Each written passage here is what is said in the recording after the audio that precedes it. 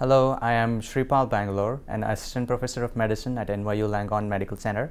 I'm an interventional cardiologist and I treat patients with coronary artery disease. We recently got funded by the National Institute of Health to conduct a large multi-center, multinational clinical trial in patients with chronic kidney disease and who have stable ischemic heart disease to understand best management practice for this.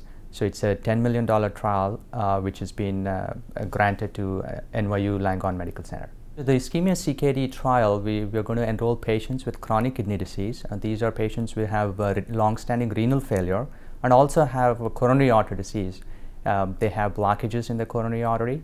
So we're trying to understand what's the best management practice for these patients. Is it just medication alone, or should we take them to the cardiac catheterization laboratory and based on their blockages, either fix their blockages by using stents or bypass surgery? Patients with chronic kidney disease across the United States, there are 26 million patients, and 1 in every 5 patients have chronic kidney disease. So it's a growing problem, and it's projected that by the year 2030, because of increased prevalence of obesity and also diabetes, this number is going to explode.